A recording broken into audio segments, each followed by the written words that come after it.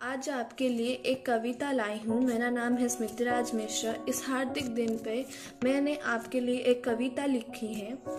खुद पर बने हर चुटकुले, हर उस फॉरवर्ड मीन्स को आज जो सह जाता है, ये उनकी कहानी है जिन्हें हम गुरु, मैडम, सर या अपना टीचर कहते हैं। हाँ, ये वही हैं जिनके क्लास में हम चोरी छिपे टिफिन खाते हैं, होमवर्क घर पे छूट गया मैडम यह कह के बहाना बनाते हैं।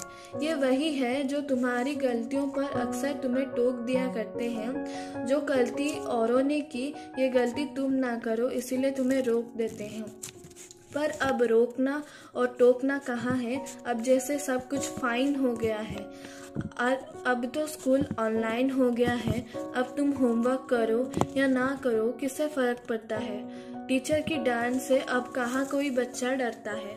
अब क्लास बंद करना कितना आसान हो गया है। क्लास बंद करके फ्री फायर, पबजी खेलना टीचर के लिए नुकसान हो गया है।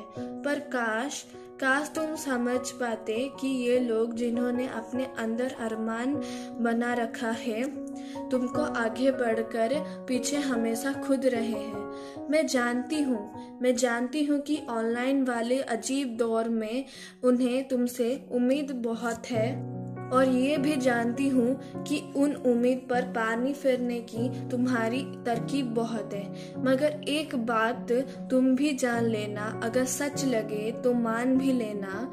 मीलों दूर घर में बैठकर स्क्रीन को घूरकर देखकर पढ़ा इतना आसान नहीं होता। सैलरी टाइम पर मिले ना मिले, पर तुम्हें सिखाना इनके लिए कोई एहसान नहीं होता।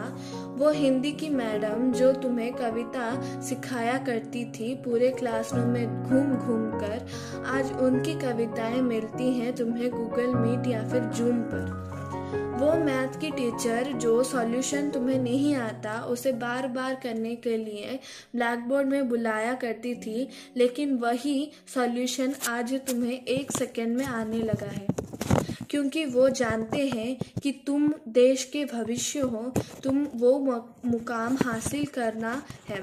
आगे जाकर तुम्हें अपने टीचर का नाम रोशन करना है, क्योंकि ये वो योद्धा हैं जिन्होंने अब तक हार नहीं मानी है।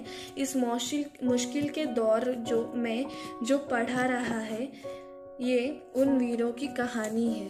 Thank you.